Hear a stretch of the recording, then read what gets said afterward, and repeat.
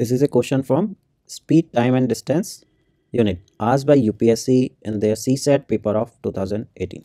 So this is a very good question, right? So it is using a one concept. If somebody knows it, so he or she can solve it in 10 seconds, right? Let's see. Two person A and B are running on a circular track, right? So there is a circular track, right? So A and B are running at the center. So this is the center of circle, right? At the start, B is ahead of A. So suppose A is standing here, B is ahead of A. So suppose this is B.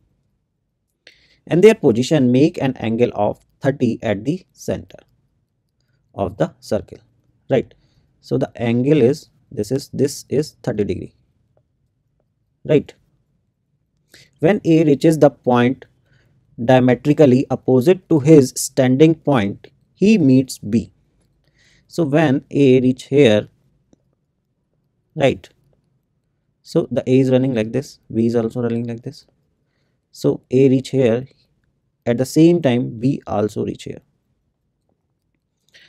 Opposite to his standing point, he meets B. What is the ratio of speed of A and B? So the question is asking a speed ratio of A and B. So as you all know that the speed ratio will be equal to the distance ratio between A and B, because distance and speed are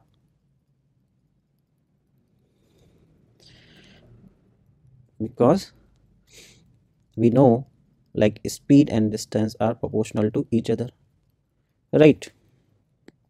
So that will be equal to distance traveled by A and B, and here the distance traveled by A and B will be proportional to what? It will be proportional to the angle traveled by them. So it will be equal to the angle traveled by A and angle traveled by B. So how much angle A traveled? So A traveled 180 degree, right? From here to here, this is 180, right? So it will be 180 degree.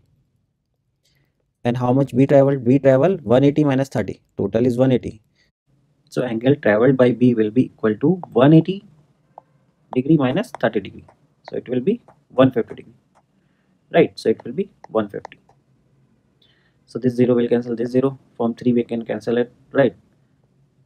3 5s are 15, 3 6 18. So the ratio is 6:5. So this is the answer. So the answer is option A, right? So this is our answer. See, this is very easy question, but it looks so tough, right? And if you don't know this concept, you won't be able to solve it, right? So this is asked 2 times in UPSC, right?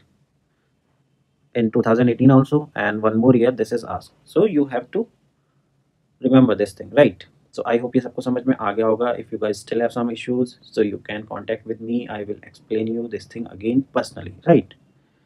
Okay guys, if you like my work, please like, subscribe and share it with your friends.